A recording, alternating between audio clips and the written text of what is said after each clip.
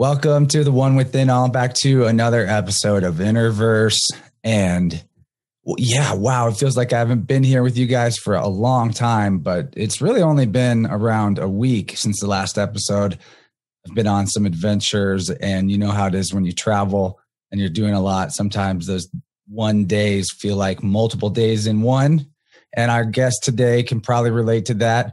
We've got the return of Joakim Häggström, who is a Swedish researcher and really deeply interested in alternate historical topics. I say alternate, but it could be more like the original. When it gets into the mythology that Joakim is fascinated by and brings curiosity to others about, there's really no ability to exhaust all the different tunnels and rabbit holes in a literal sense. We'll probably be talking about a tunnel project that's coming up down the road for Joakim as soon as he can get it going. But if you missed him on the last episode, you might want to go back and check that out. He's also got appearances on Michael Tessarion's Unslaved podcast and David Whitehead's Truth Warrior show, as well as his own YouTube channel where he puts up some of his research, some original music. He is a talented multi-instrumentalist and has created a lot of tunes over the years. That was one of the things we talked about the first time around. And so today we're going to just jump right in, and we have a couple of things in mind, but we'll see where all this takes us. And oh yeah, to wrap up what I meant about Joakim knowing about one day feeling like multiple days. Where he's at, it's nonstop daytime, if I'm not mistaken. Is that true, buddy? Yeah. Well, where I sit, I don't know if it's a privilege or it's we have 24 hours of sunlight, especially up in the northern part. The closer to the polar circle they call it. But at this point, we have 24 hours of sunlight. Of course, it dips beneath the trees a couple of hours, but otherwise it's just you need to have a good blanket over the window if you're going to be able to sleep. But at the same time, we traded for the long winters, So we're coming out from this. We have a saying when there's winter here, we go into Ide or Ide. It's like hibernating state since old, But I just think it's quite interesting that the same word for ID is ide, the same. We get our IDs during the winter and we bring them forth in the summertime. At least that's how I used to work. But I can think in a more practical sense, in Sweden, since old, we didn't have computers, and maybe we worked on some woodwork during winter, but otherwise not much to do, It's just interesting if you have this kind of perspective of nature and the cycles, how to use them, and it's sort of baked into the words also, the old words, how we used to live. That's interesting with the word idea. Yeah. And wintertime. When you talk about hibernation, yeah, that's like dreaming and having your dreams. And then in the waking life, which would be the metaphor of summer, you put them into action, you plant those seeds. Yeah, exactly. Very interesting. Have you ever heard of the Siberian villages that were studied where the villagers would actually hibernate through the winter, similar to like a bear or something, where they would literally sleep and go into I think they would get up and have small meals occasionally, but basically people would just hibernate all winter just the way the animals did. And it's something that humans can do, maybe not unlike a Buddhist monk who goes into a cave and meditates for several weeks or for several months or even years. But it's quite true. When you don't move too much and you don't have to exercise, you just stay inside most of the time. You don't need to eat as much either. I've been out of work this entire winter or since the new year, and I've been just sitting home. doing this kind of ide in one sense, but you don't need to eat as much, of course. There can be a couple of days sometimes when you don't eat like a big regular plate of food, you know. But I drink a lot of tea, and I drink a lot of tea instead, you know. So I could keep the belly full at least. I mean, you don't have to suffer, right? You can still be like pleased. I mean, you could like go into some.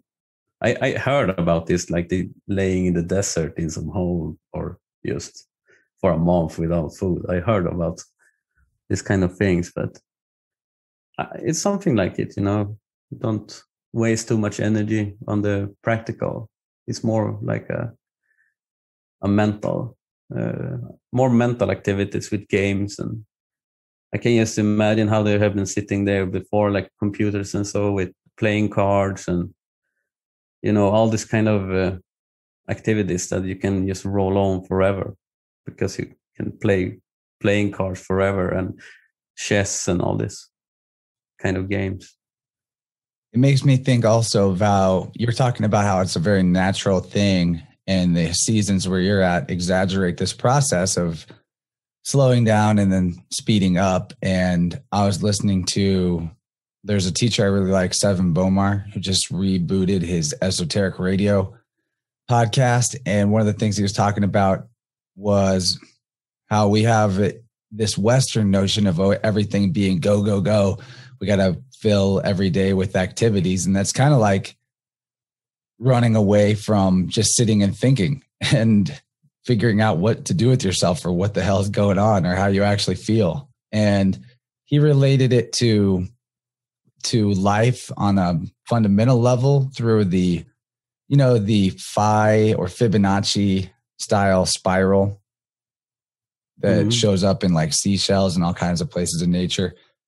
Is like this a metaphor of a coiling spring. And so everything is like, in life is always like coiling, tightening up, kind of, you could say constricting or contracting, because that's what things do when they get cold. They contract. Literally, matter does that. And then the warm-up phase comes and it's popping off. It's firing off. So you can't just be firing off all the time. And that applies to a lot of things, right?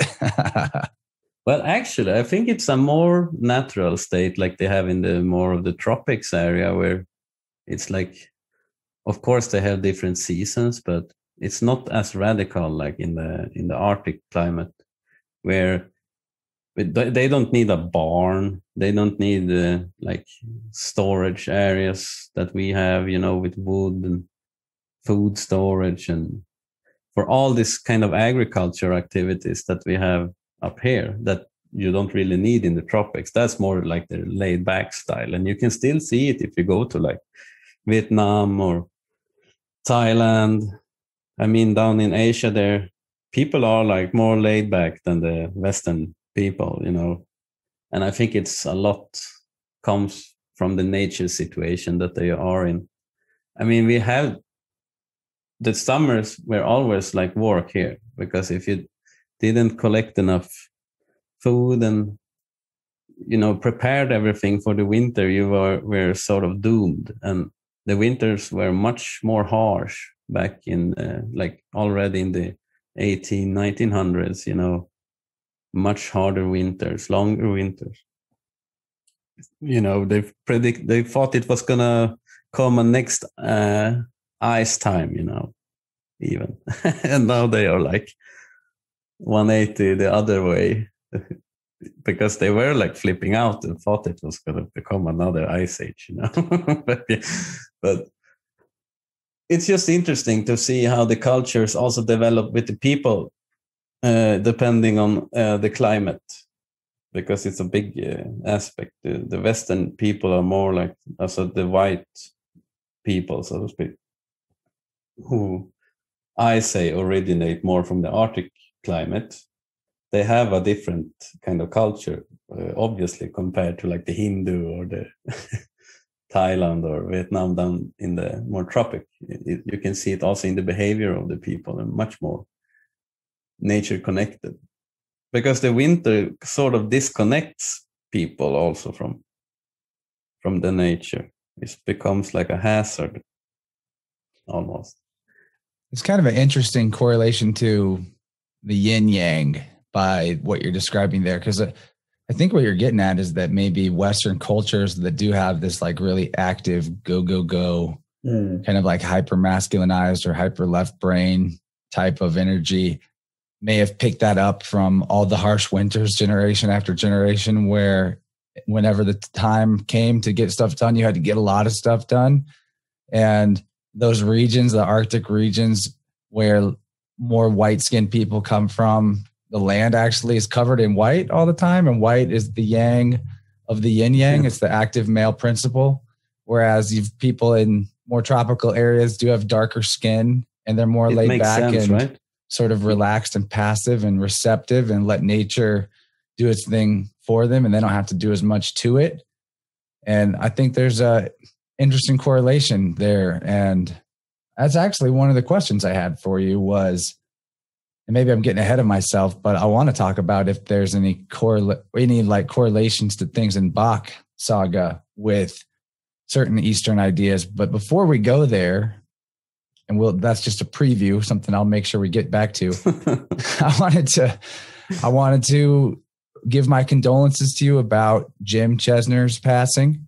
I know that he was a big influence on your life and a good close friend. And so I thought, in memory of Jim, maybe we could discuss his work and his life and how he has taught people about the Bock Saga, kind of as a way of also introducing Bock Saga in general to people who are new to it altogether. Sure. Jim, he is quite a character. He's like he described himself, he was like a joker. He was this random card or the joker character. But anyway, I think he spent like over 25 years of his life, maybe more, pursuing the Bock Saga. But he was a close friend also to Ior Bock, who came with the story, who presented it for the first time in 1,000 years, this oral mythology. And they were, a big group there in Finland with a lot of people. They are all like major characters, but everyone has like their role in this. And Jim, he is like the native American speaker, because the Bock Saga can be spoken in 3 languages, and it's the Finnish, the Swedish, and the English language. They are, you can sort of roll with the saga in those 3 languages. So he was like one of 2 or 3 that got the saga pretty well, that were English native speakers. And for those who know about the Bock Saga, has probably seen Jim's videos that he made with a Russian, what do you call, like video. There was a Russian who filmed those. And those, you talking about the documentaries he did? Yeah, he has made like a 3-part series. They're very interesting. Yeah, very good, very well made. And on the language thing, I want to throw out there too that there's so much of English that's derived from Latin that, although it's not a spoken language, yes, they say, but Latin is connected to this all too, probably phonetically. Yeah, but in the Latin language, they stole a lot of words from older languages like Swedish, and I would say Swedish, but of course that sounds horrifying. But I mean, as far as I understand, like my part of history, I can't speak in another way, but it's so fucking obvious when you get into it. Either the Swedish has been taken from the English, or it's the opposite way. But the Swedish is definitely older language than the English language that were, or definitely Latin. But I think English was just cobbled together for the servant class, the serf class, post whatever type of reset occurred, that the more advanced older civilization fell to the current powers that should not be, that we see in the world right now in the form of like the Vatican and international banks and these type of orgs?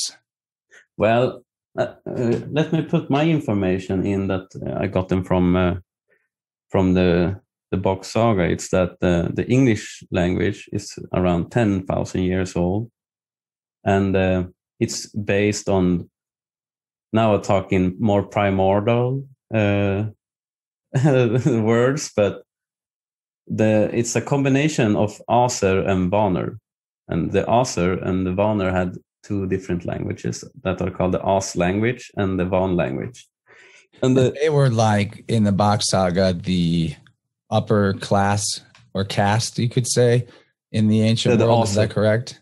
The Aser language is the Swedish language, but the Swedish language is not really that kind of language. It's the most original language of the Swedish language that I say Swedish now, but in southern Finland they have dialects that are called like Finnish Swedish, but it sounds a little bit different, and they construct the sentences a little bit different, but it sounds a little bit funny. But that's according to my understanding, that's the original, like what they call root language, or the Aser language that they spoke in hell. And the Vanr language is the Finnish language.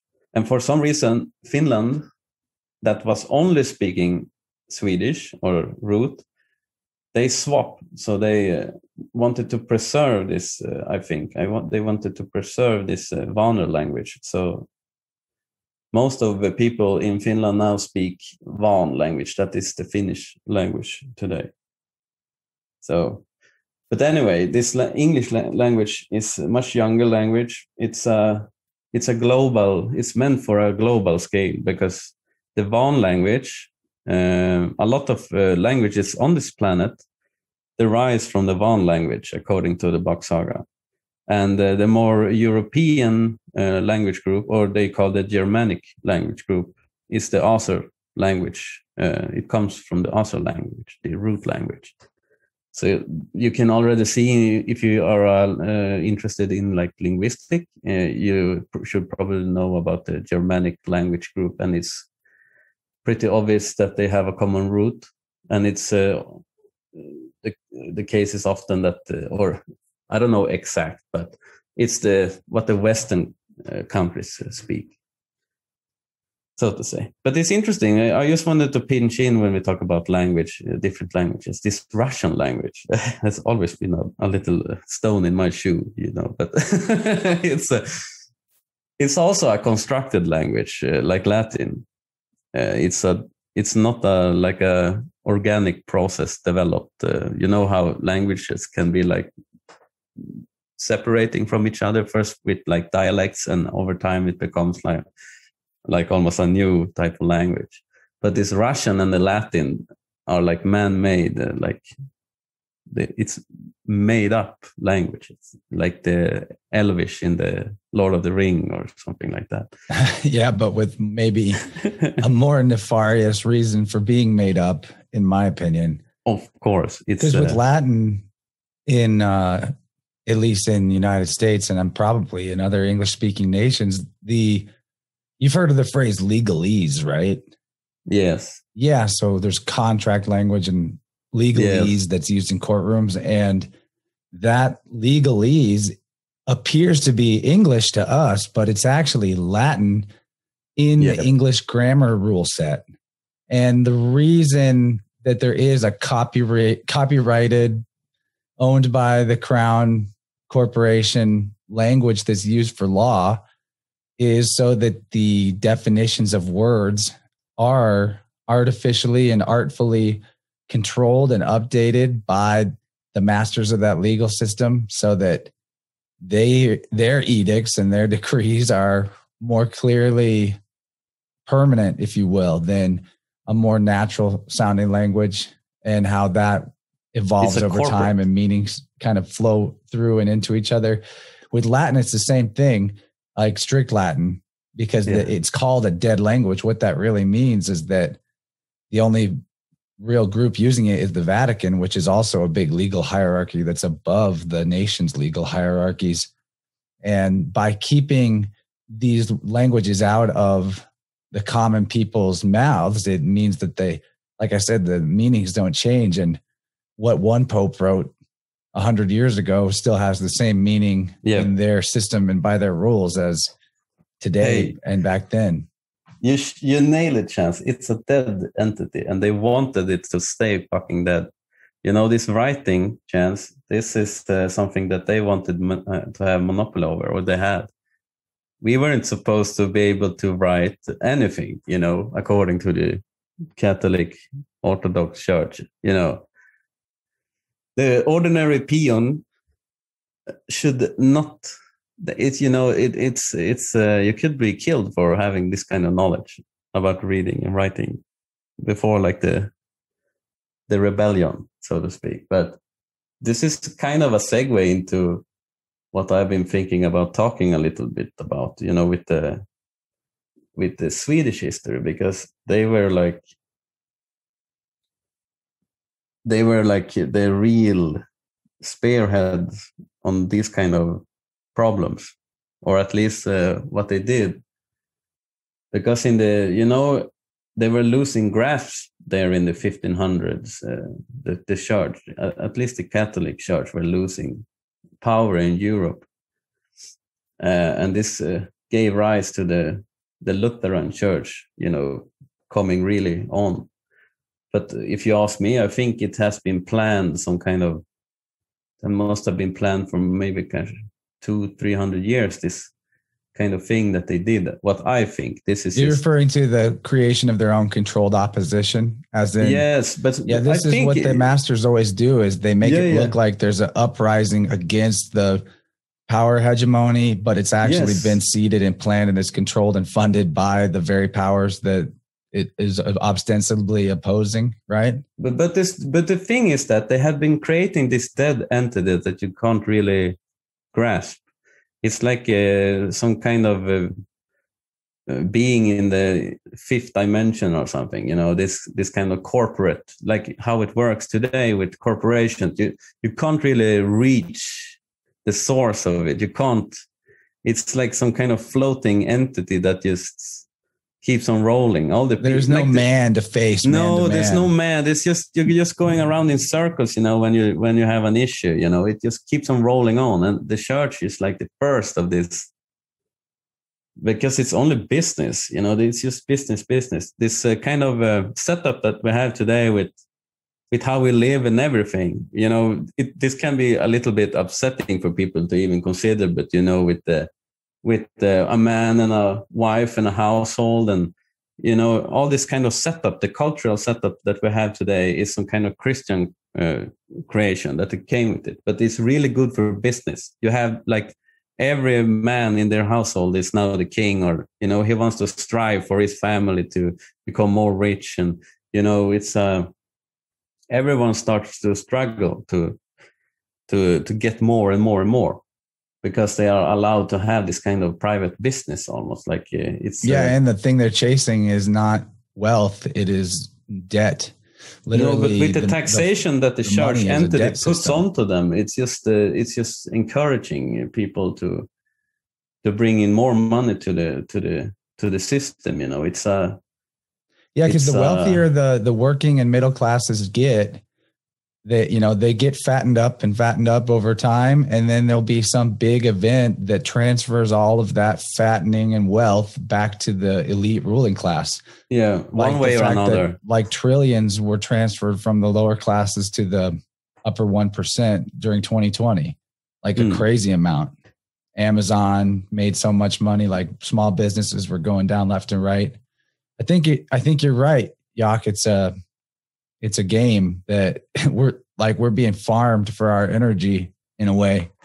Yeah, but the thing is, what I was going to get to is they realized that this system had, you know, up here in the north, this system has been active for around, you know, 300 years up to Gustav Vasa I. But why I'm so curious about those Vasa kings is because in the Bock Saga, they are mentioning that those Vasa kings are coming from a sideline of the Bockström, so the Bock family. I think it's via like the Raström, or it's some kind of sideline. I don't know. I'm not really sure, but it's clearly mentioned that this Vasa king has some kind of tie to the throne of Finland also, and they are ruling Finland because Sweden was also Finland. There was nothing that was called Finland at that point, or they called it like Finland, or you could be hertig over Finland, but it was underneath the Swedish empire.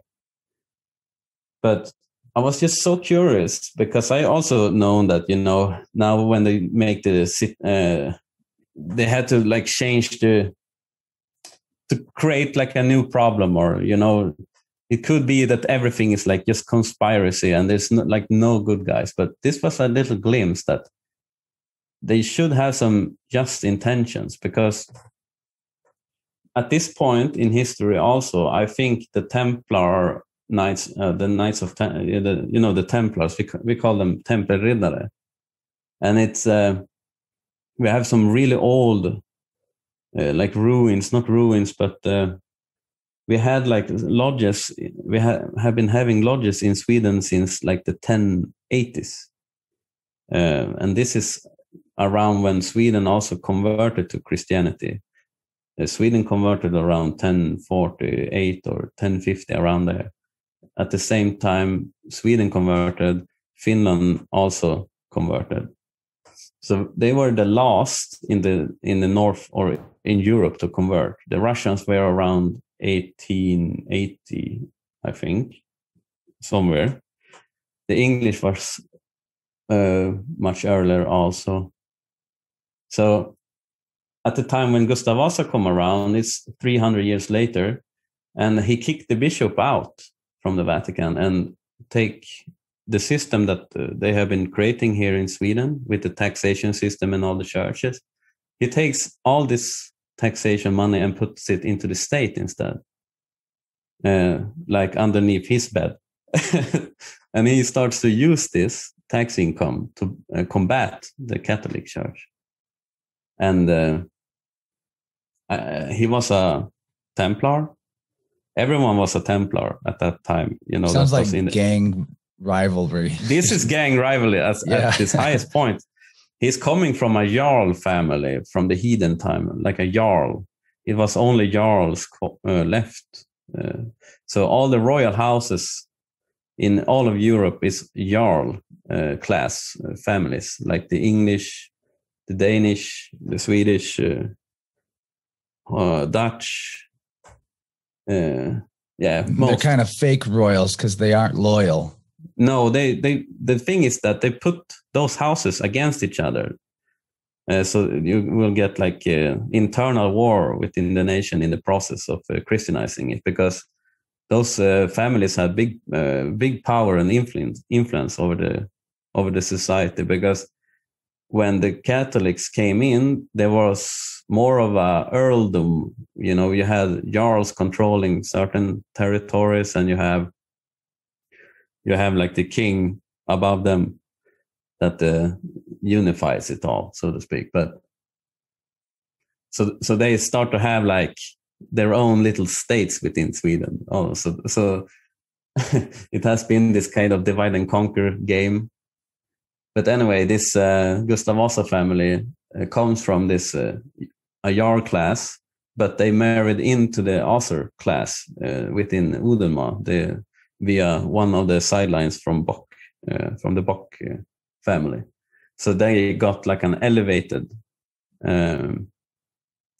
title, almost a royal touch, you could say. But he started, Sweden was the only like pure Protestant country in the world. We're talking about also. Gustav. What's his Gustav name? the First, Gustav Vasa. This is early 1500. So at that point, Sweden became sort of independent, but now they had a lot of loans to the Germans. This battle has been happening there a lot in Germany has been like the center point of this, both on a military scale, but also kind of information warfare. The propaganda with the printing press started to develop also during this time. Yeah, check out Michael Tessarion's website, Germanophobia. You can find all of his 13 websites from michaeltessarion.com, but he has one called Germanophobia that is just a collection of anti-German propaganda from throughout history. And it is probably only a fraction of what existed, but it's huge. This Gustav also was one of the first to use effective propaganda. He sent images. And now this was also a time when people started to learn to read and write, because this was the real thing with the Protestant movement, as I see it. The best thing that came out of it was the liberation of that. It's so huge when you think about it. Just going back to language, in Latin, liber is book and freedom. Same word for both concepts.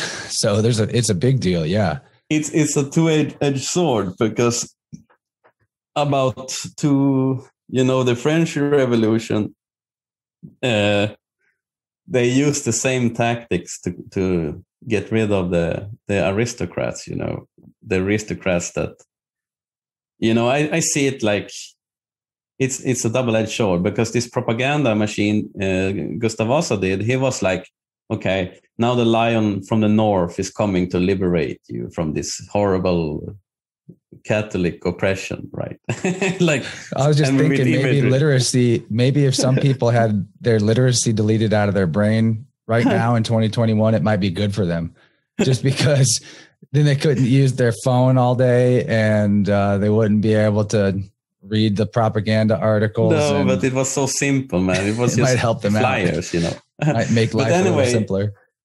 It's an interesting word anyway, with the pro-pagan anda, propaganda. It has some kind of meaning into it also, it's a pro-pagan spirit, if you render it through Swedish. I never thought about that word in a breakdown before. Propaganda. Yeah, it's a pro-pagan. Anda is the spirit, you can have team spirit or lag anda, or it's an interesting word also. That anda is when you can say you have good team spirit, like lag anda, you're synchronized. So it was a lot about unifying during this time, that the development of inventions and all this also began to shoot. It's something happened with when people started to be able to read and write. More and more people were able to get other kind of information than just the information that came from the church, and the communication with letters and all this also started to. This is aspects that we take for granted so much today, but if you really think about it, this is the essence of what do you call it, the building of the world that we have today is built on information and the communication and everything. So it's a world of words. Yes. So around 100 years later, this Gustav Vasa's second or his grandson, not maybe 80 years later. Yeah, his grandson, great grandson, I think it is. Gustav Adolf II, he's called, and he's the only king that has gotten the title the Great. And he's barely mentioned in history books, but even Napoleon was a big. He studied this king and his tactics, because he was the inventor of modern warfare. This guy. So he had developed new kind of ways of behaving at the battlefield, or how you train soldiers, and also new inventions lighter field cannons, boats with better cannons that you could sink ships with artillery only, and stuff like this. The pistol was invented during this time. It's a Swedish invention also. all kind of things started to develop in like 80, 100 years time. We're so far ahead compared to other countries in Europe that were still underneath the Catholics. So this Gustav Adolf II makes me wonder if this guy wasn't packing some knowledge from an earlier time, and it wasn't really that these were inventions so much as he was breaking this stuff out for the people to resist the other gangs, and he had access to some of this. I mean, not that there's no invention involved. It's very true. Because I think a lot of technology that just bursts onto the scene out of nowhere could have been seeded by somebody who knew something that had occurred in the past because of their literacy or their access to older records or even an oral tradition. Well, it's very true, Chance. But the case in the military is often like the opposite function. But the idea is just turned, instead of creating people, you kill people. And even like the military ranks are ranks from within the pagan world system. Like, and the costumes and everything is based on the heathen traditions but this is I think this was Gustav Vasa's the second son that came up with the military system, with the captain or captain. You cut on 10 as a captain, you cap, it's a dividing. Each name has a dividing function. So like one captain has 10 underneath him, for instance. But all those kind of ranks are coming from the heathen world. That's for interesting. Instance, he's the head of 10 because cap is from capito, and in Latin that's a prefix that refers to the head of something. And then you have 10. Tan. Yeah, captain. Yeah, so that's interesting. For instance, you have also, there's another, I was searching for the word.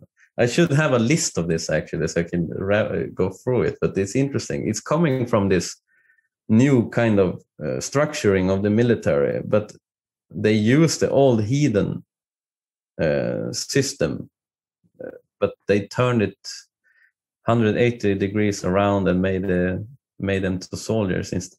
To a lot of pantheons and heathen or pagan gods or traditions are very focused on 10 as a representation of like the chief god or the god in charge, the boss. You like have in the Bock family also, you have 12 sons, but there's the firstborn son. He's Ra. No, I mean that's he's Ra, and the last son, he's becoming the Bock or the Balder, the last but one. The brothers in between, they are called 10 Tin Tu. So they are also 10 brothers that they could have different kind of functions, ambassadors or whatever important roles like. But I think it scales down. There's a nice image in a book that I remember now where everything is structured down, where you can see the entire system.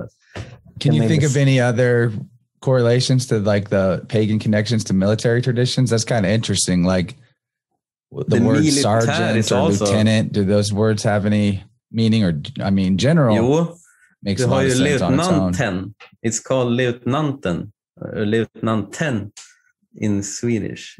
We even pronounce it here lieutenant with 10 in it. Yes, you have the 10. Yeah, there's always 10 underneath, I would reckon. Or he's in charge of 10.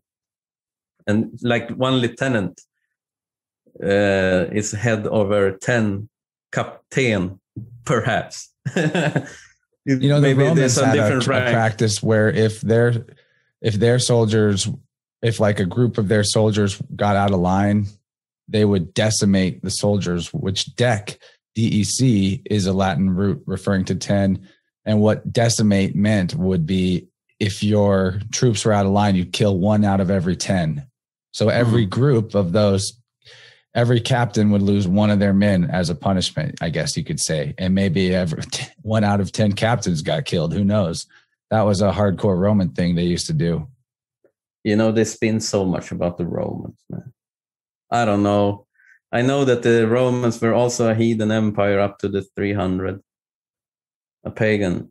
So the Colosseum for me is like a bigger circus. It's maybe later when it was hijacked in the later Roman times, when it started to become more like the Mahabharata war, war stories, and this kind of war stories creates a different kind of people also. The Roman stuff just blows my mind lately because I've been studying North American architectural history a lot, and there are places like in Chicago during the World's Fair Exposition, for example, which was a long time ago. They had basically the exact same architecture and structure as Nero's Circus Maximus from ancient Rome. And all over North America, there are ruins from everything from aqueducts, like ancient waterways that are built out of impeccable brickwork masonry, to these wild cathedrals that look straight out of Europe, where these have been co-opted by the church a long time ago. But inside these cathedrals were always pagan symbols and pagan statues and all kinds of stuff. So I think that we are, David Whitehead says all the time, if you think the fake news is bad, how is the history? It's probably even more fake.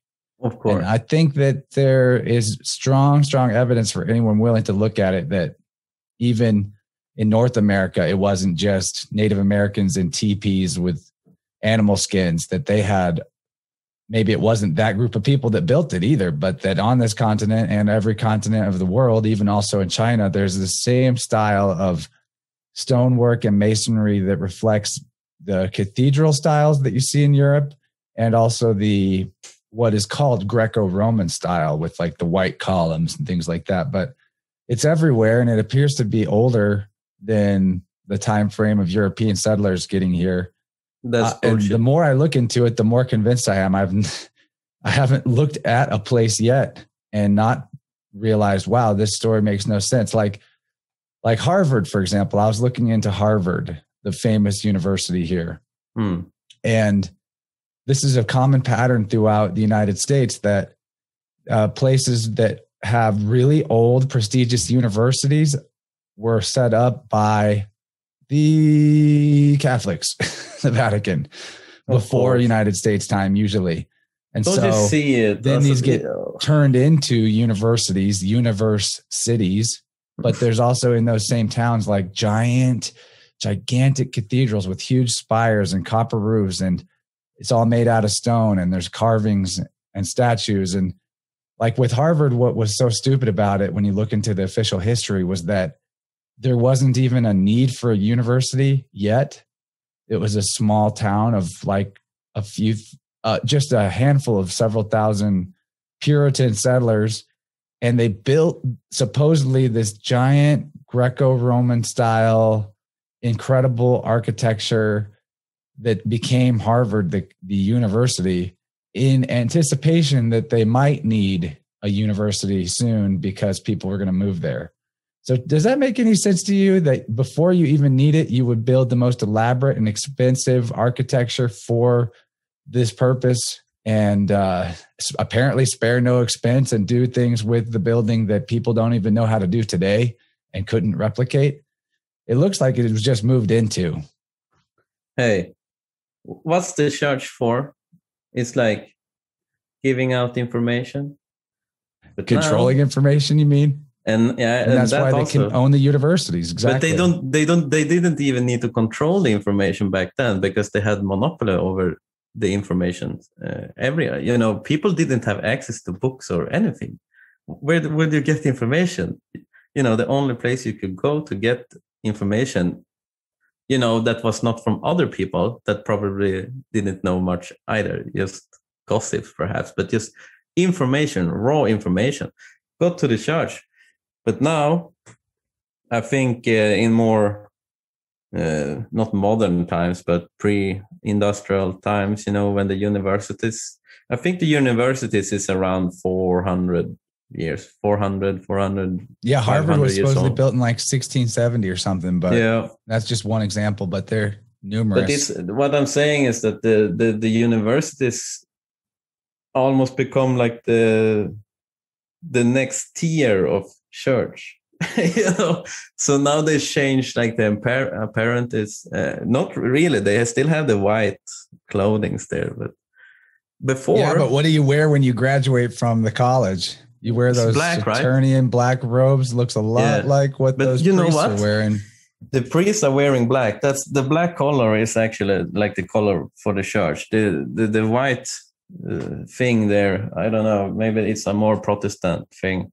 No, the new church is the white lab-coated doctors and so-called scientists that are directing our world into such wonderful places. There's so much that has been happening since the French Revolution. I would say those ancient orders might have been having a good cause. I think the Johannite order, like the Knights Hospitallers, I think those, it's the first. I think those had a pure purpose, maybe all the way up to Napoleonic age. I think they were, maybe there has been some kind of infiltration already before, but certainly underneath, like in the 1500s, when those orders were at its peak, I would say 15, 16, 17, beginning of the 17th century. So on that subject, do you have anything else you want to unpack about fraternal orders and secret societies out of Sweden or Finland? Because we talked a little bit about that a few weeks ago, and you got footage of looking around town at all their architecture and buildings on your YouTube channel, I'm pretty sure. Is there anything else you want to get into with that stuff? Well, I just want to mention, there's not so much on it, actually. The thing is, we have been having the Johannite order, we call it, but it's the Knights Hospitallers. And they have been around here in Sweden, at least from the 1080.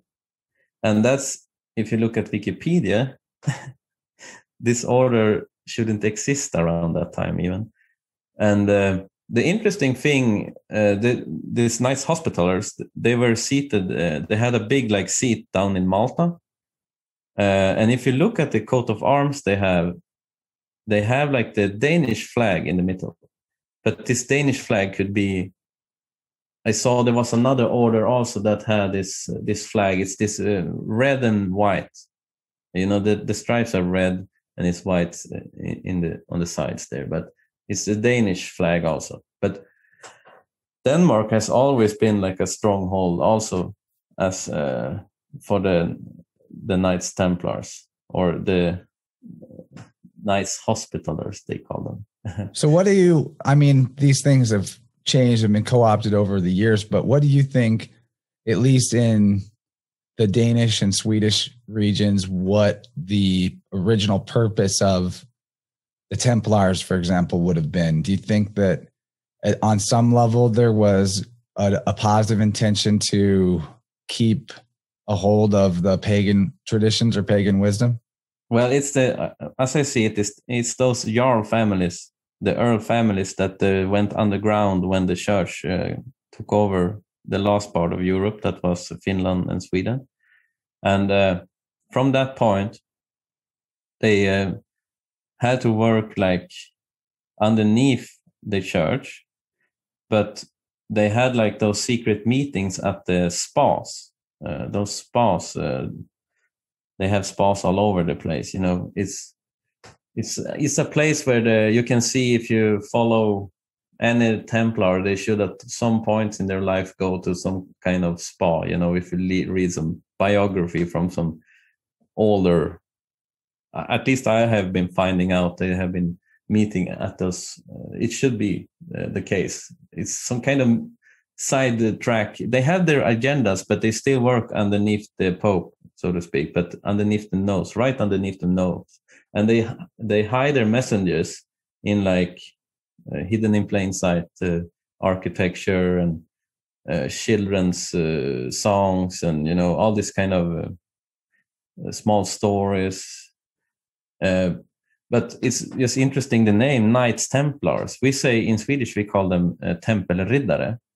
And Riddare is a rider. It's a knight, this knight title or the knight thing is a heathen kind of, it's coming from the heathen military also with knights. It's a function in the pagan system, so to speak. It's the costumes and helmets and all this is just symbolical stuff for the functions with the lances and swords and all of this.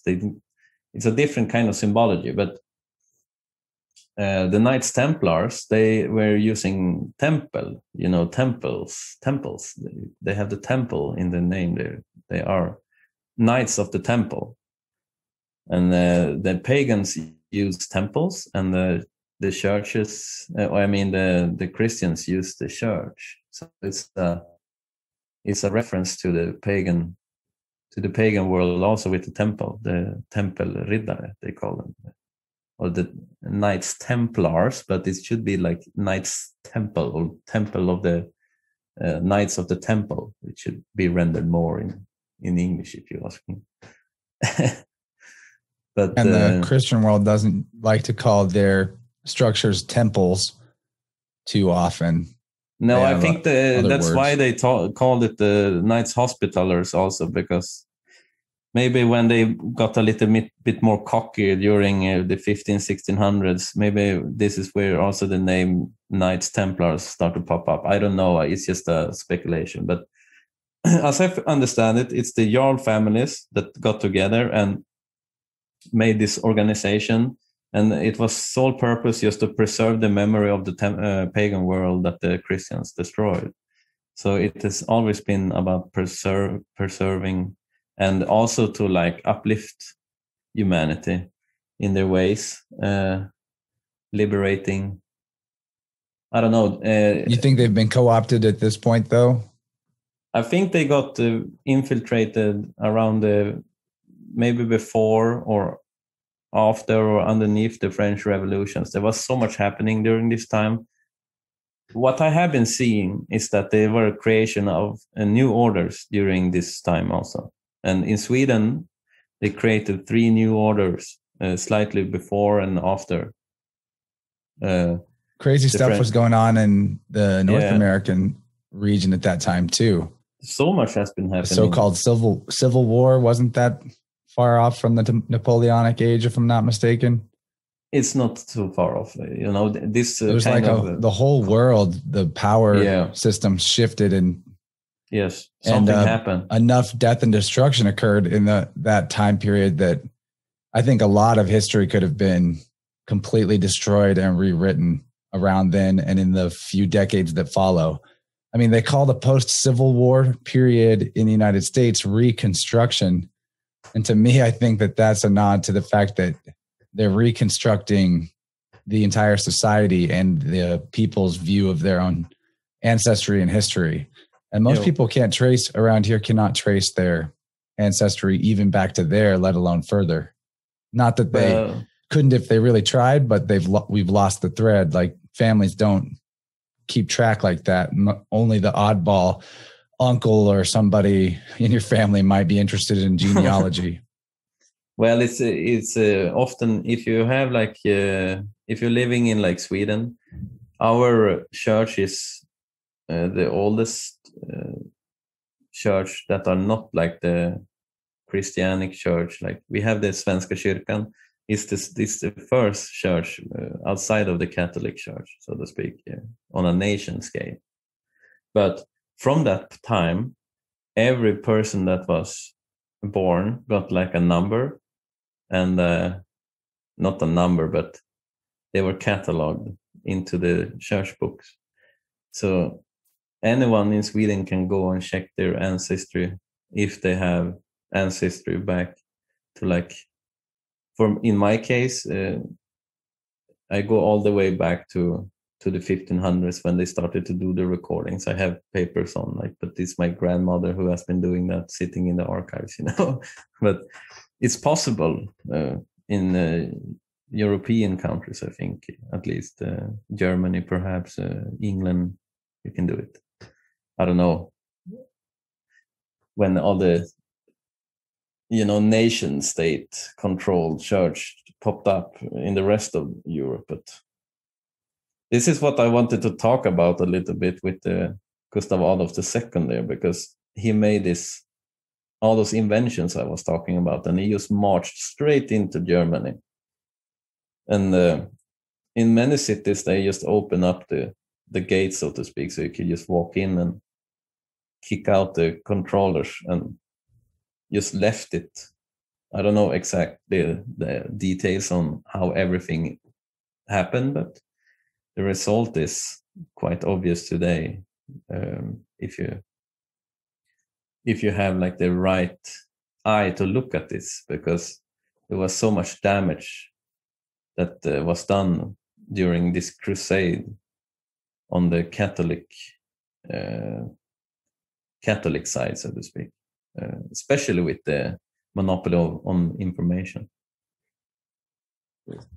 Yeah, and there could be in that time period, the Templars swing a little towards collusion with the church, or maybe that was sort of on the surface level cooperation, but like you said, behind closed doors, not really cooperating, because that was when the Templars were, during the Crusades, setting up their old banking system that the church definitely liked that.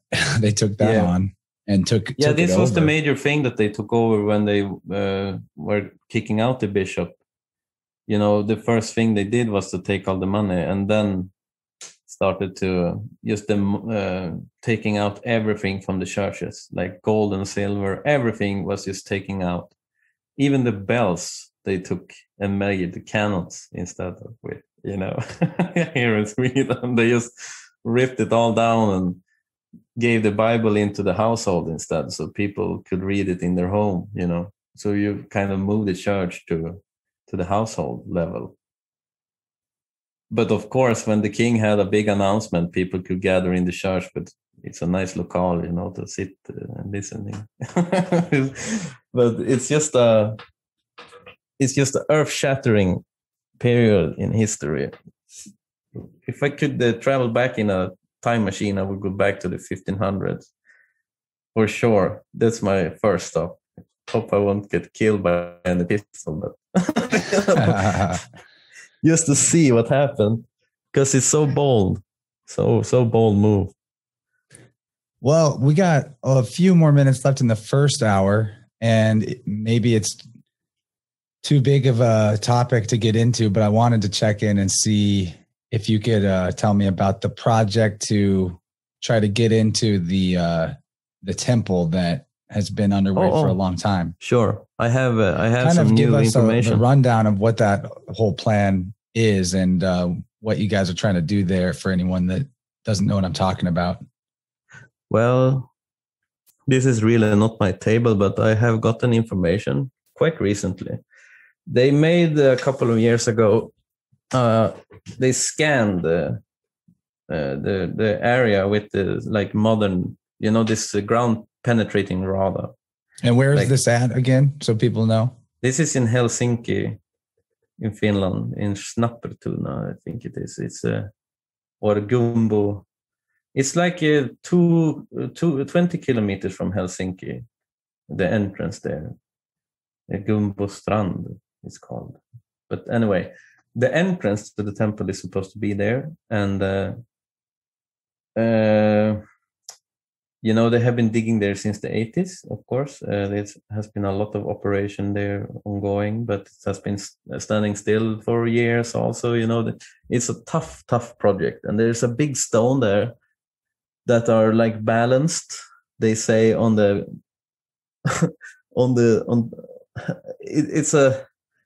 it's a tricky thing to work on, as I understand it, because there are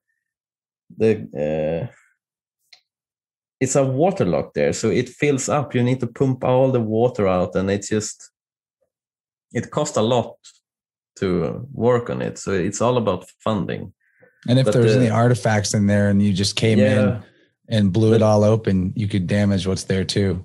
Yeah, it's a pathway there that they are trying to follow, but when they left it after they had been making the big excavation, where they have been able to blow far into the mountain there.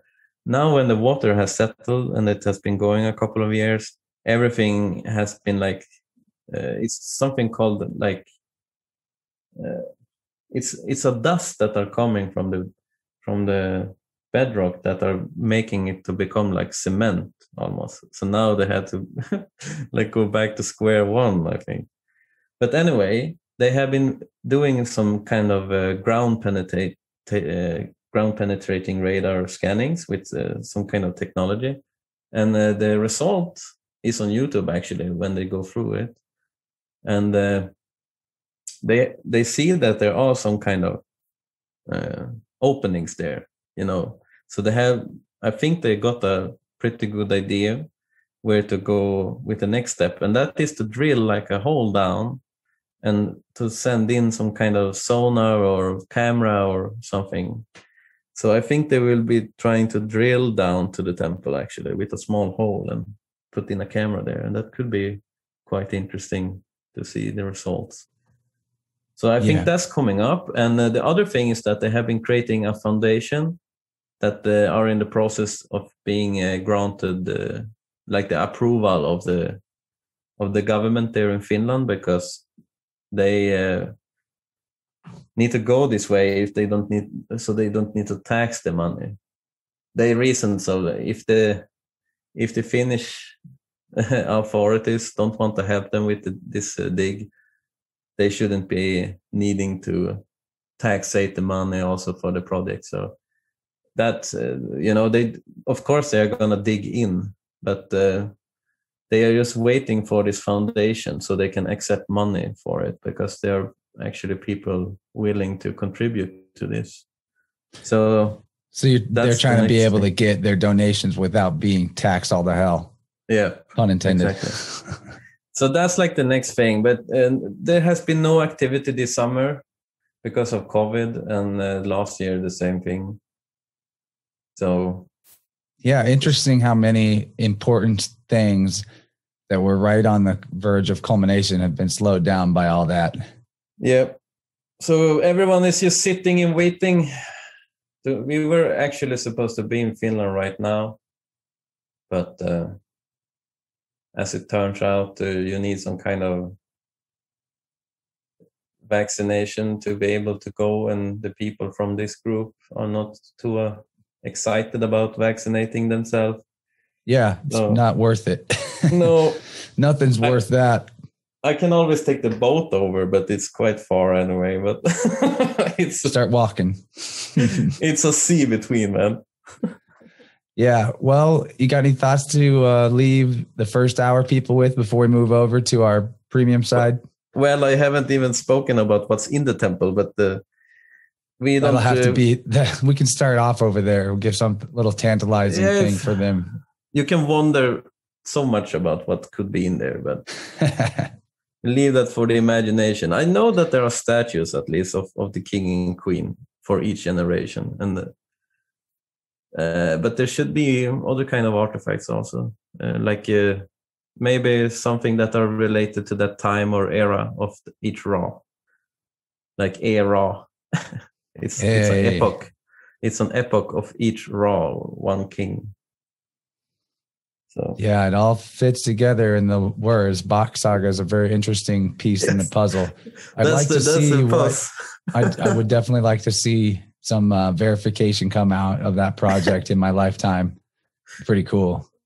There are more sites to be dug up also. So there are a lot of practical things involved in this story. That's, you know, it's so tangible. The linguistics and you know, that's. And you have the history, and you have this archaeology. So very, very striking when you start to take it seriously, actually. Very, very. I agree. It's never been a better time to open up our minds and dump out all the stuff handed to us by the state and by the church, and come in with a blank slate and start asking the most basic questions about where we're at and how we got here, because the answers we've been given just definitely do not jive with the self-evident reality that we find ourselves in. No, it's better to be like a child and start from the beginning. Sometimes that could be a nice attitude, because if you bring all your luggage with you, maybe you miss something, you know. It's that I think that's what's open-minded really is, you know. That's right. And in a metaphor for life, you can't ever take anything with you but yourself. So just bring that curiosity, and you don't need much else. Well, when you're studying, it's nice to be able to know something and to build on it. Of course, I mean, if you start to if you start to what do you call it? If you start to be unsure if it's not true or not, you know, anything, it's not too good either. But there are methods to this also. Well, I'm going to wrap up this first recording and we'll move over to part 2. But I want to thank you for being here and encourage everybody to check out the stuff that you've done online. Is there anything you'd want to direct them to specifically, my man? Maybe I can put a link to my, because if people want a little bit more, you know, I don't produce too much videos, but there will certainly be more. There's some good stuff on your YouTube. It needs more subscribers. But it's very like specific. But anyway, it's quite interesting anyway, if you're a nerd like me. Yeah, guys, check the show notes for a link to Yake's YouTube channel. And we'll see Plus members on the other side. All right. Thanks, buddy. Thank you.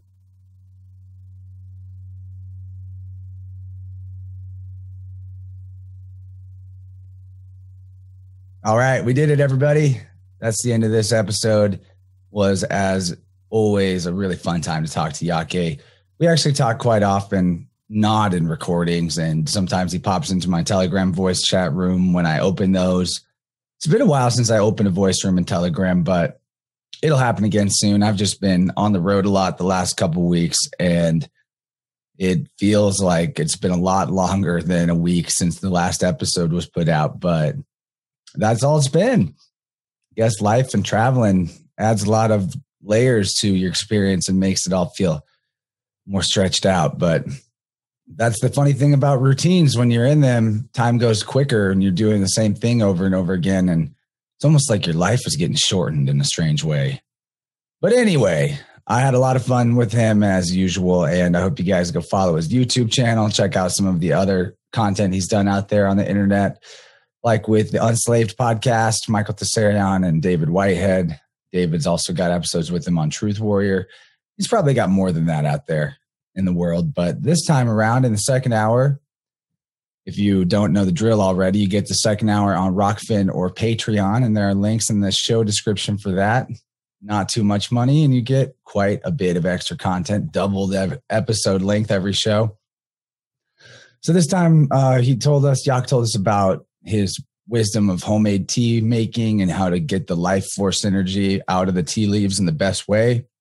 We talked about the two-headed eagle symbol that's popular with secret societies and where that may come from his perspective. St. George and the slaying of the dragon, that mythology and what it really is about, and the uprooting of paganism by the church. We also talked about sexuality and modern-day taboos and how what the Bock Saga describes about sexual practices is quite a bit different than the way that modern people look at creating children.